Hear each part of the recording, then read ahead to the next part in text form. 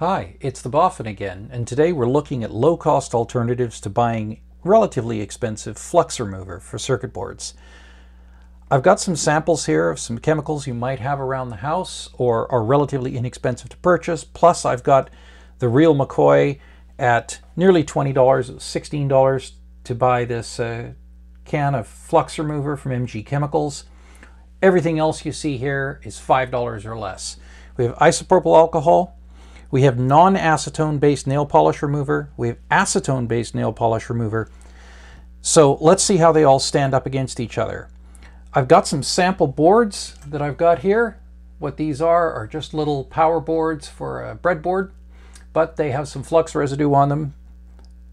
Flux residue's been there for a while. I've also got some other boards I soldered up. We'll get some close-ups of these in a minute. But let's have a look and see how each one of these stands up. For the test, I'm going to just put a little bit in each of these bowls. We'll give it a little scrub with everybody's favorite tool, the old toothbrush, and see which comes out as the best flux remover. So here we are for test number 1. I'm just using a store brand 99% isopropyl alcohol. I prefer the 99%. It seems to leave less residue behind versus the sort of more typical 70%. You might have to look a little bit harder to find this, but inexpensive. I think this was $4 or $5. We'll just pour a little bit into this bowl and we'll have a look at how these boards, it's a little soak, little scrub.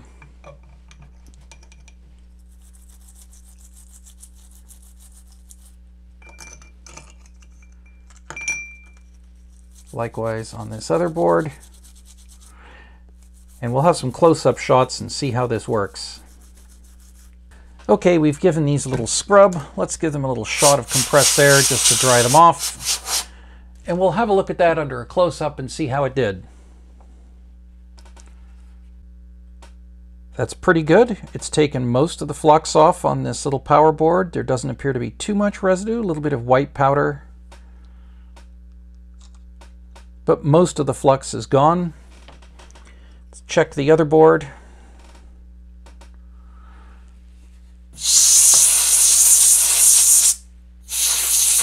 Dry it off with a little compressed air.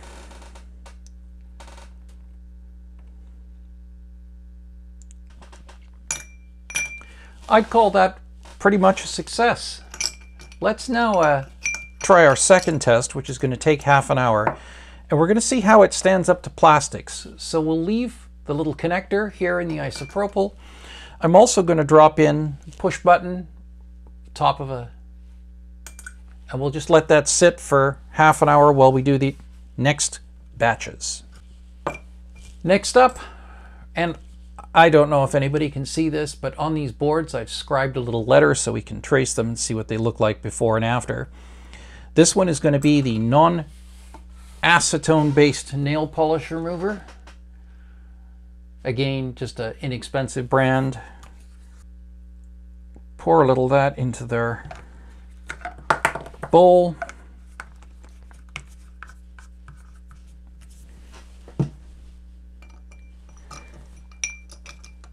Let that sit for a couple of seconds and give it a scrub.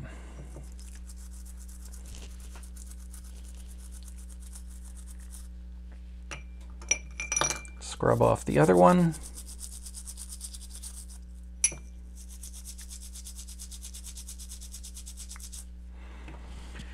We'll shoot that with some compressed air to dry it.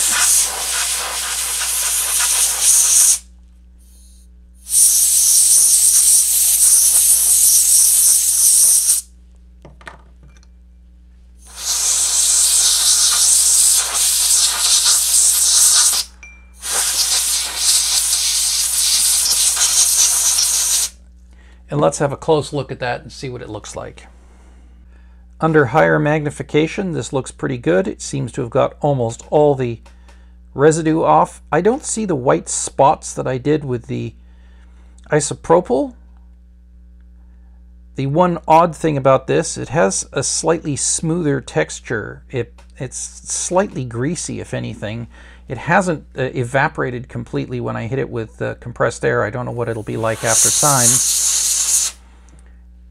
But it seems to have done a fine job of taking everything off. I don't see any damage to the board. This other one, again, looks pretty good. However, there is a slight red tinge to this. There's a dye in this. It's supposed to smell not so nasty. I'm not sure whether that will leave anything on the board. I'll have another look later.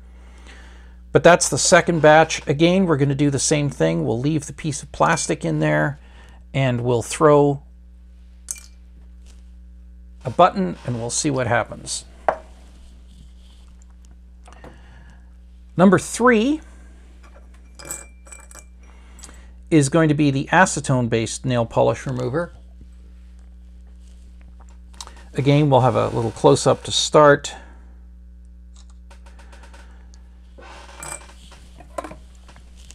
Here's the store brand nail polish remover. It is acetone-based. Again, it's dyed. It has a slight purple color to it.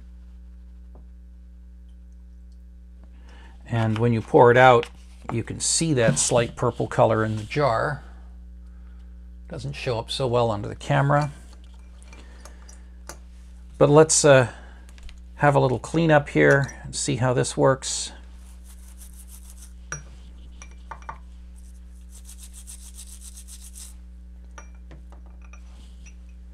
Hit that with some compressed air. Seems to dry off pretty quickly.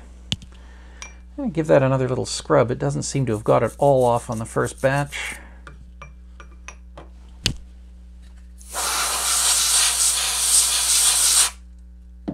Let's have a close look at this. There's still places where there's a little bit of residue left. Well, let's go back. We'll leave this, do the other board, little scrub.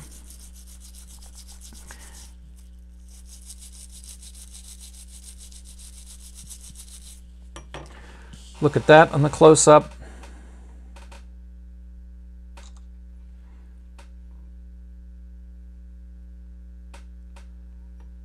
This looks pretty good. Maybe it was just the old flux on that board from China.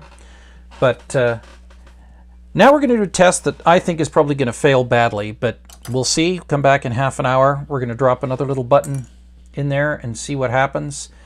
I suspect this is going to eat the plastic a little bit, both the connector and the little plastic button. Lastly, different container,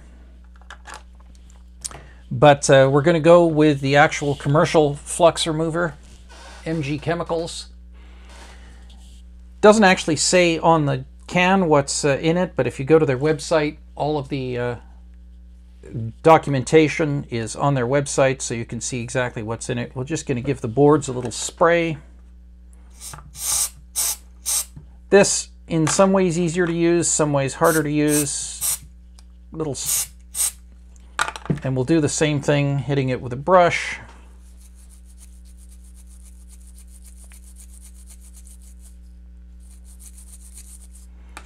Do the other one.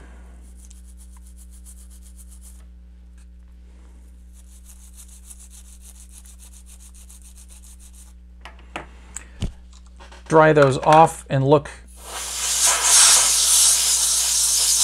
under the close-up.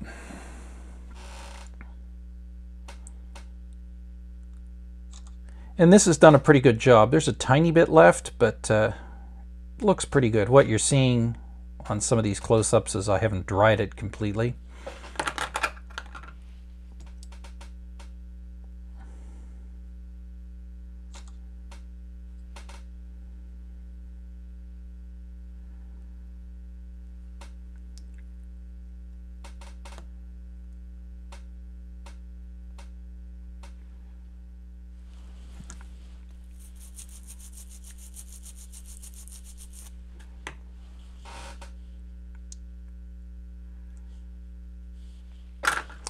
And lastly, we'll spray the little button I have here and leave it in the pan.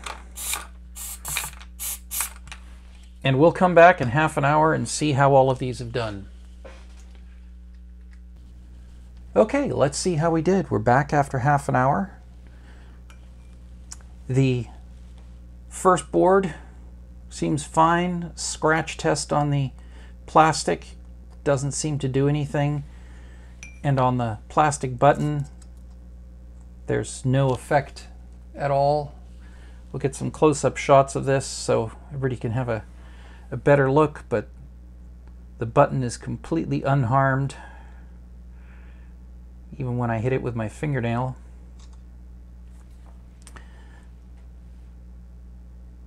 And the plastics are completely unharmed.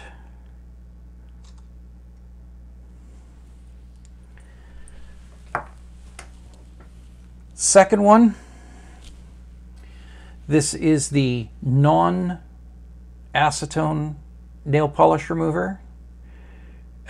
Plastics, the socket seems fine when I scratch it with my fingernail. And the button is soft. I can make indentations into this plastic and scratch it quite noticeably with my fingernail. We'll get a couple of close-up pictures of this.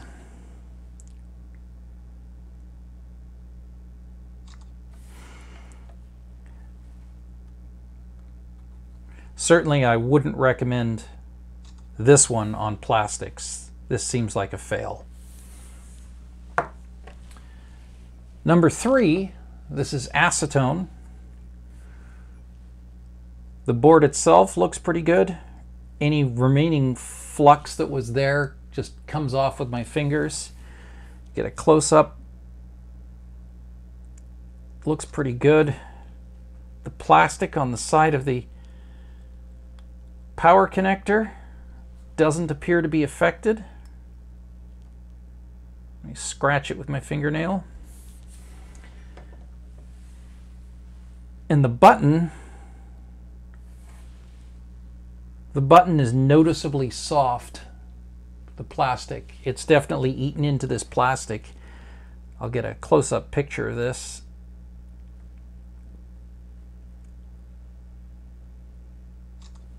You can definitely see scratches from my fingernail.